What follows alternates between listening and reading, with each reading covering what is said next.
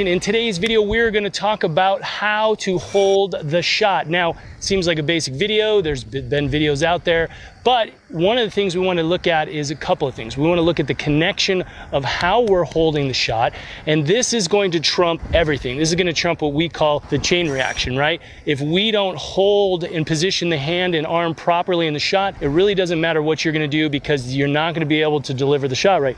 So one of the first things that we're trying to do is we always talk about, we want to get that shot kind of up here on the knuckles. We want to get the thumb and we want to get the fingers behind. Now this gets into rim weight. A lot of people like small shots because they feel like they can put their hand around it. You really don't want a small shot. You want a shot that allows you to get your fingers behind the ball so that we can get this flick. So in today's video, what we're going to do is talk predominantly about the glide shot put position and the arm carry. It's a super important thing. Now, the arm carry in the rotational shot is going to be kind of up here.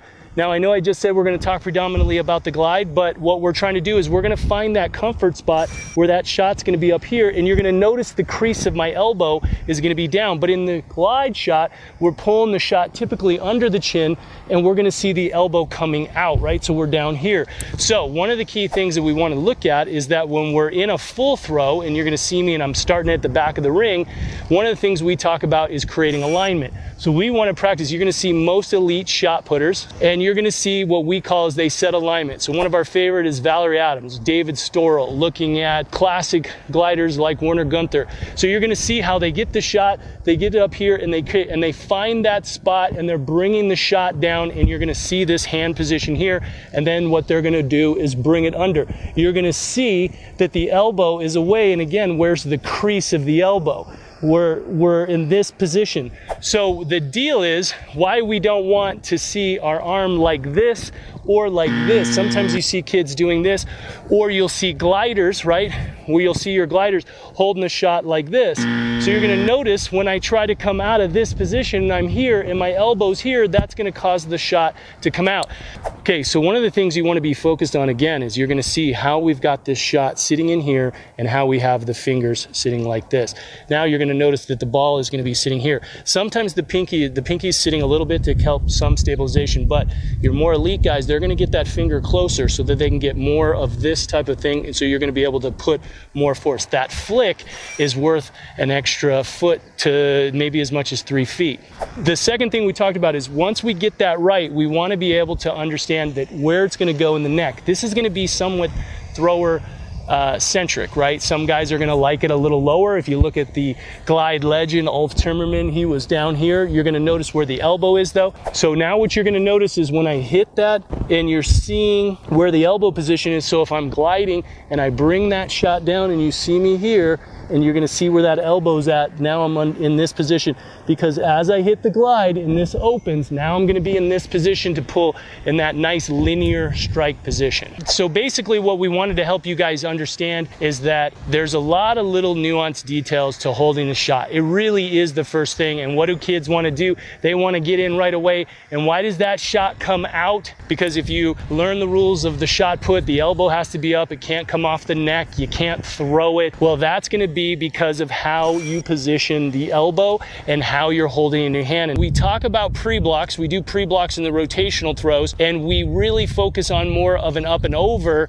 in the glide because we have to drive that hip all the way through and over. What we'll be doing is going through that. We're going to start out just like we did with our discus and our rotational shot. We're going to be focusing on the glide today. And again, the glide is going to be that block. We have a higher angle of release. We're going to be talking about how we open the block arm differently and how we pull down, how we want to try to stay on that line and feel that extension so we're getting that nice high up delivery. So when we go to our kneeling throws, and again, I'm going to get my trusty towel and I'm going to set up, and we're going to set up, and I'm going to throw slightly this direction because of my camera. What we want to be paying attention to is we set alignment and then we scale and separate. So we create separation differently in the glide. A lot of times just kids keep their shoulders and hips together, but if you notice your elite throwers, they're all gonna get the shoulder, again, back behind the hip. That's always the key to the throw. What we're gonna do is, again, we're gonna put our clock on the 12 to 6 this way because I'm throwing in this direction. So you're gonna see me again, set up the alignment. I'm gonna scale, separate, get it here.